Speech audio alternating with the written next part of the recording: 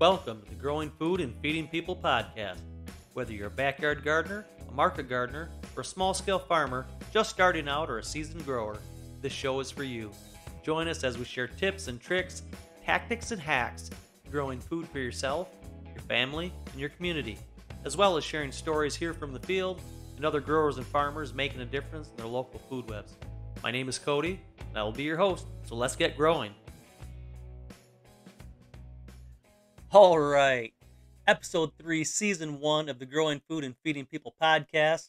This show is brought to you by Simple and Easy Media, and this episode is sponsored by Simplistic Farms, bringing fresh local produce to West Michigan, one family at a time. Now, I cannot wait to get into today's topic of discussion because we are going to be asking the question, can an online farm feed an offline community? But before we get into that, I did want to discuss, last year we got into raising worms, for the black gold that they produce. And we were asked, could we ship outside the U.S.? And obviously I had to say no, because I, for one, was not going to contribute to global warming. Global warming. All right, that's the one for this episode. So let's jump right into the segment of the show that we like to call This Week on the Farm. So, the cows are gone, and I couldn't be more excited. We decided to get rid of the couple cows that we were growing. We had a real nice heifer and a steer that was ready for butcher. So we ended up working out a good deal with a good friend who happens to be our butcher. And shout out to Swick's Butcher Shop up in Tustin, Michigan. Sold them the cows, and we're getting some beef in the freezer. So couldn't be more excited. The freezer will be full for the winter.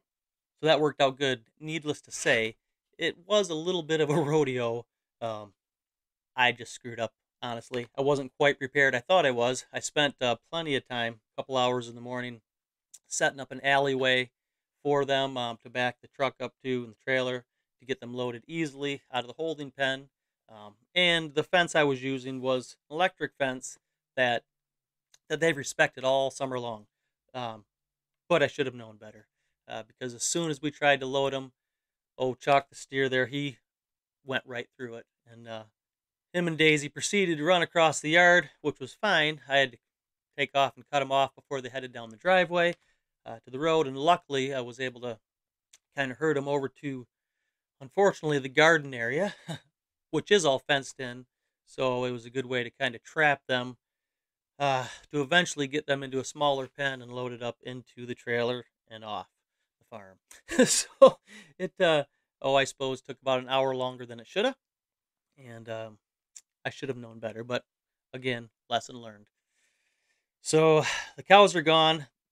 Meat's in the freezer. That is fantastic. As far as the harvest list for this week goes, we did harvest some salad mix, some more watermelons, some peppers, tomatoes, green beans, bunching onions, some squash, and carrots. So it was a pretty good harvest week, and I know our customers were happy. And then we were still doing preserving. I should say Jeannie, Queen of Canning, was doing some more preserving. And this week was all about the apples. We got a couple bushel of apples a week or so ago. So she has been busy making applesauce like crazy. So we're all stocked up on applesauce, canned up some sliced apples for pies later on in the year. I'll probably have a little apple crisp. And she also dehydrated a bunch of apple chips, which are always a great snack. I just love that stuff. So it has been a very busy week. On top of the applesauce, the apple slices, and the dried apple chips, she also made apple scrap jelly. This was the first time, and I think it was a pretty successful experiment. It turned out pretty darn good. So, pretty excited about that. And I'd say we probably made the most out of the apples we could this year. Lastly, this week, we also got started on firewood. Temperatures finally dropped a little bit here in Michigan to make it bearable. So this is when I really like to put the hammer down and get as much firewood put up for the winter as possible. Ideally, all of the firewood we need for the winter. But we usually end up going out there in the snow sometime in the late winter, early spring. But we did get started on that.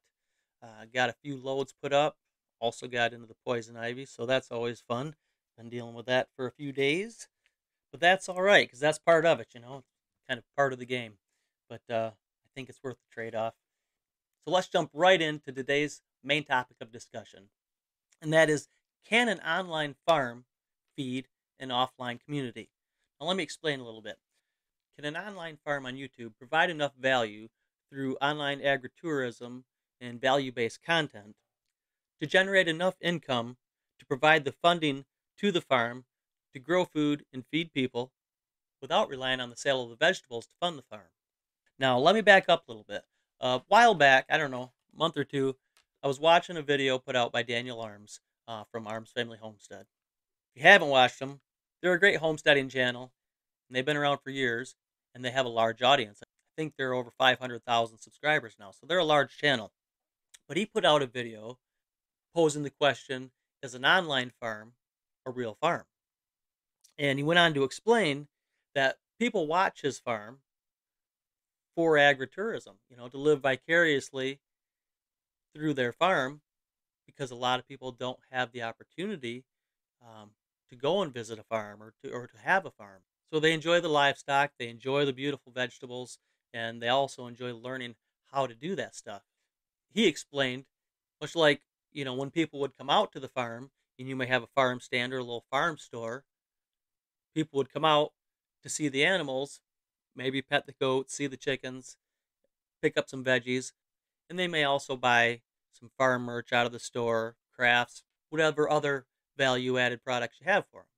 So in the world we live in today, which this wasn't available 15, 20 years ago, but now people can visit the farm anytime they want via these channels on YouTube and other online sources. So now online agritourism has become a real thing. Subscribers kind of become attached to the farm and want to follow along and see how things progress and how they may be able to implement those things in their life as well. So it's really opened up a whole new customer base for small farms. The Arms family case, they started their own merchandise line. In between the ad revenue they get from views via their YouTube channel, at no cost to their subscribers and viewers, as well as the merch they sell, they've been able to build an online business that generates enough income to support their offline farm in life.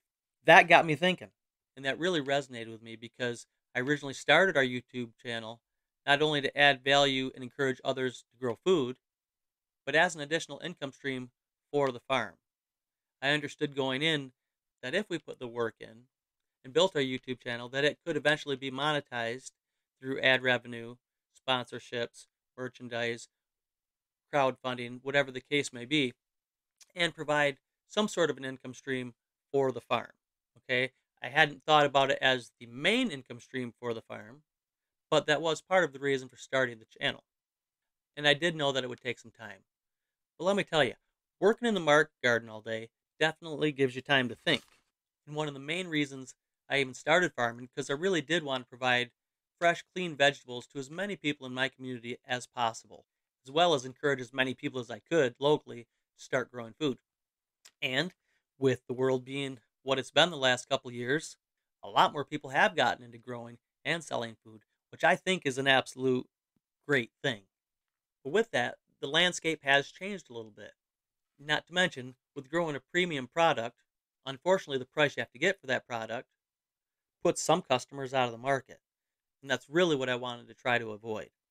So I guess the question is my original goal to sell more or to feed more people? Now, I can sell more. That just takes a little more marketing. However, what really makes me feel good and full of purpose is when I can drop off a box of fresh veggies to someone who could really use it, maybe wasn't even expecting it, but will always appreciate it.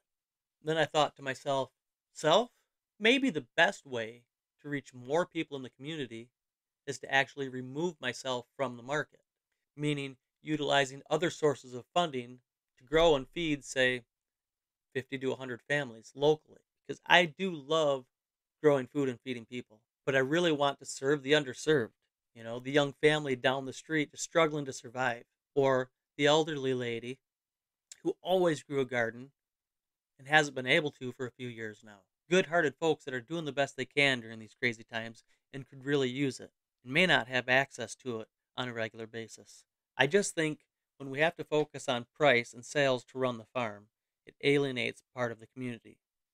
And honestly, part of the community I want to reach most. I don't want my reach to be based on price. I really enjoy growing food and feeding people, but I love doing it when it's not about the money. And I also really enjoy creating content around the farm for our YouTube channel and this podcast. So, Daniel Arm's discussion about online farms being a legitimate income source really got me thinking because the creator economy is alive and well, and I know that. And I think it'd be silly to ignore it. So it hit me. If you can create value added quality content free to the viewer or listener and build an online business around that that generates enough income to replace the sale of the veggies, I can then feed that family for free. And hopefully, ultimately, feeding more people in the community than if I were still selling veggies. Now, you might look at that and say, I'm crazy because I'm giving up all of that income that I could have gotten from the sale of the veggies. Even if you could generate, say, $30,000 via your online business so you could feed 100 families, you're still giving up $30,000 worth of vegetable sales, which means you could have ultimately made $60,000. But to that, I'd say, well, you're not the first person to call me crazy, first off, and then I'd remind you that our goal is to feed people, not sell more veggies. And ultimately, the reality is, I believe over time that kind of income can be generated via the online business anyway. And I honestly believe that I can reach more people in our community and surrounding areas.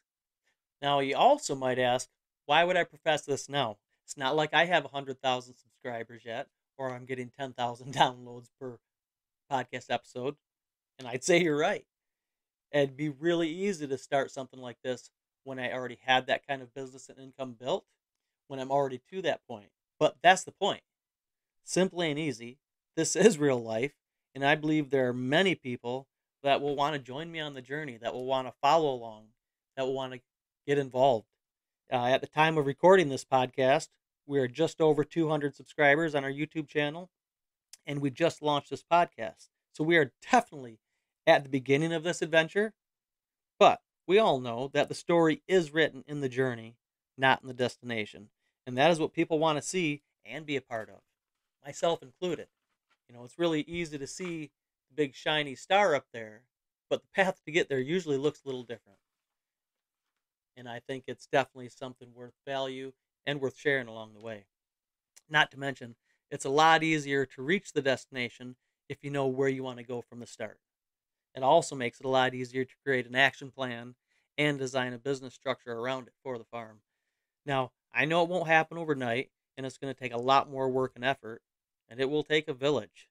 Coretta Scott King said, "The greatness of a community is most accurately measured by the compassionate actions of its members." And I believe that wholeheartedly. So I do believe an online farm can feed an offline community, and that is the direction we're going to take with our farm. We're calling it Project Feed Your Neighbor, and we will be keeping you guys updated every step of the way, and definitely invite you to join us on the journey. Because I honestly believe if we can put this together, this really is duplicatable. I would love to see other small farms and market gardeners do the same thing. Yeah! All right, you know what that sound means. It is time for our farm and garden word of the week. And this week our word is vermiculture. So which best describes vermiculture? A, the culture of earthworms. B, the process of garden composting using worms. C, a method to help improve soil structure, texture, porosity, water holding capacity, drainage and aeration, and reduce erosion. Or D, all of the above. Ding, ding, ding, ding. It is D, all of the above. Earthworms are fantastic for the garden, and a good indication of good soil health is if you have a lot of worms in your garden. So even if you're not raising worms for the vermicompost, hopefully you got some of them buggers wiggling around in your garden. So hopefully you have been inspired or entertained, learned something or laughed. And as always, I can't thank you enough for tuning in and following along on this crazy ride we call life. If you'd like to continue the conversation, you can find us over on Facebook at Simplistic Farms. We always like to chat over there. Or you can drop us a comment on YouTube at Simply and Easy, Simplistic Farms. Now, next week, we are going to break down some numbers for Project Feed Your Neighbor. We're going to set some outlandish goals and talk about our mission going forward. Until then, have a great week, make somebody smile, and we'll talk to you on the next one.